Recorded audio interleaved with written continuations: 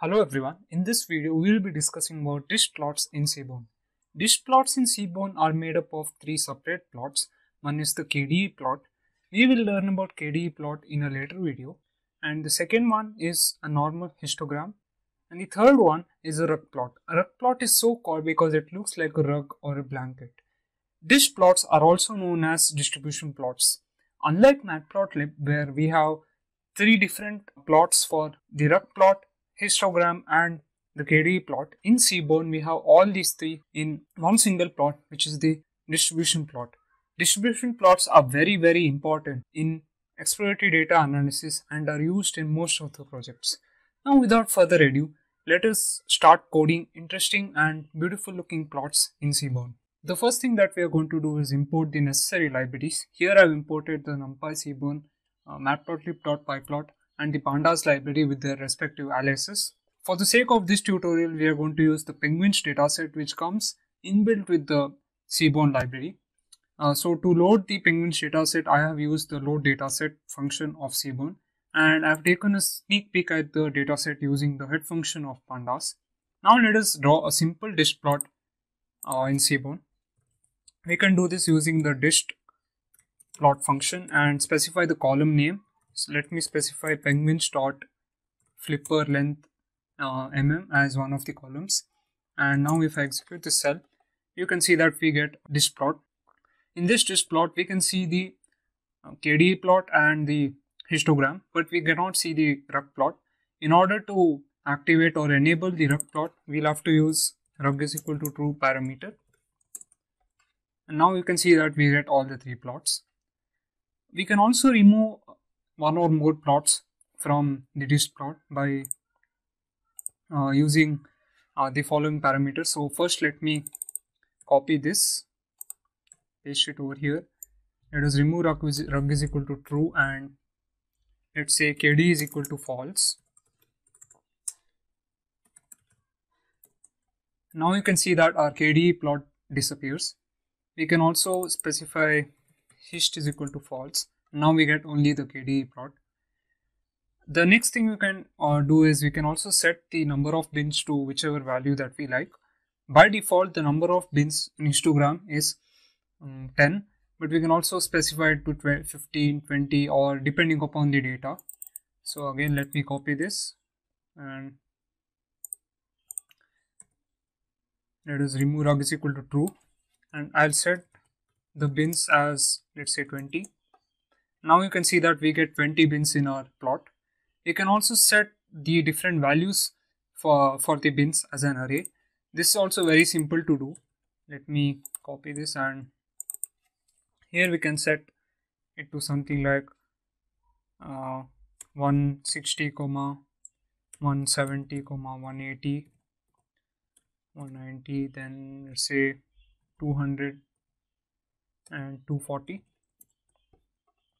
Now we can see that we get the bin values as the ones that we have specified in the array. I do not recommend this because Seaborn by default gives the perfect number of bins, that is 10, and the number of values depending upon how they appear in the columns. So you can better stick to the default values which are provided by Seaborn.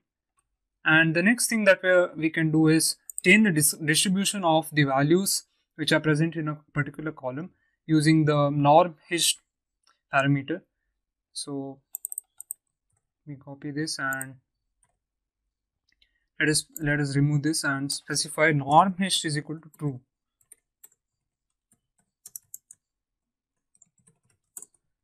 Okay, now you can see that our histogram has become somewhat like a normal distribution. Let me give you some more clarity by removing the KDE plot from here. And now you can see that it's become somewhat like a normal distribution. I do not recommend this because this norm hist parameter does not work for all datasets and sometimes it may also be wrong. Okay, the next thing that we are going to look is styling each of the plots, that is the rug plots, histograms and the KDE plots. This is quite simple to do. Let me show you with an example.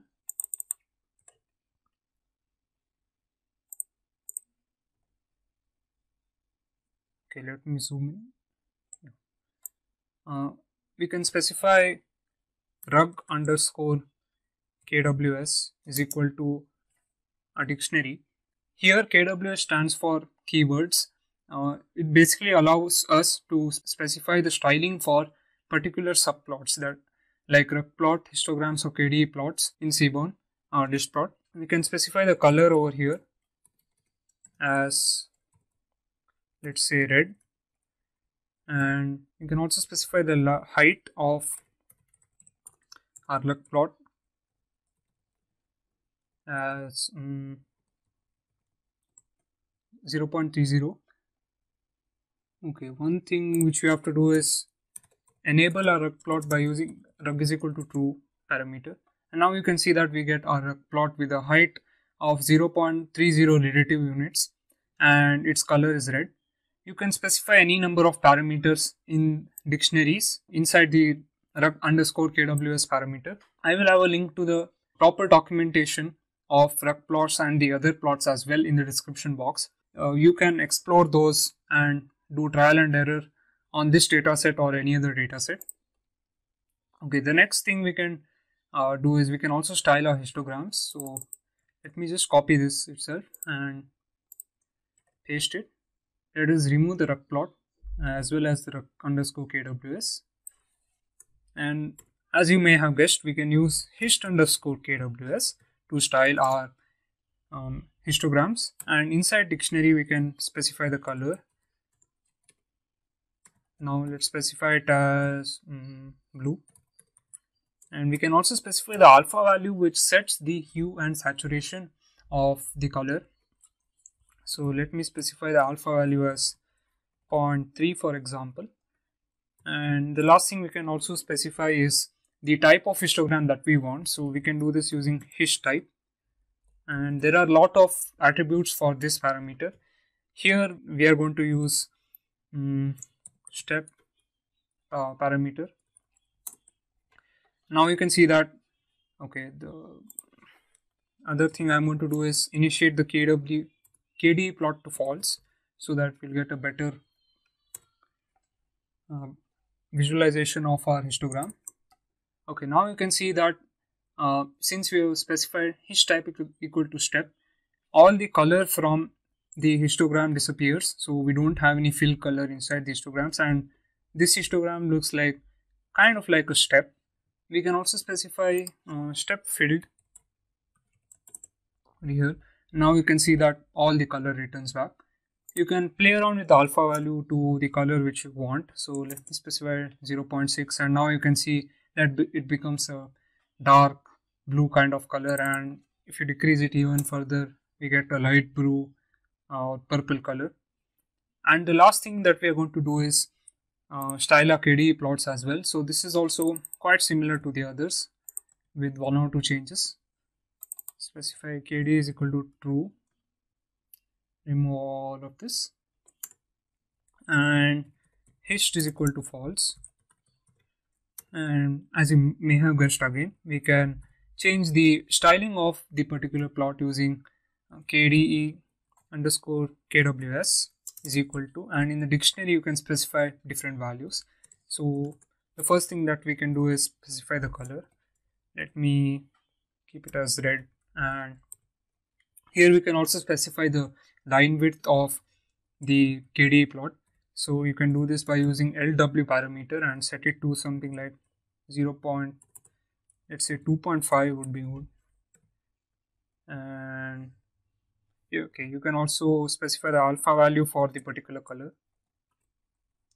Specify it as 0.4.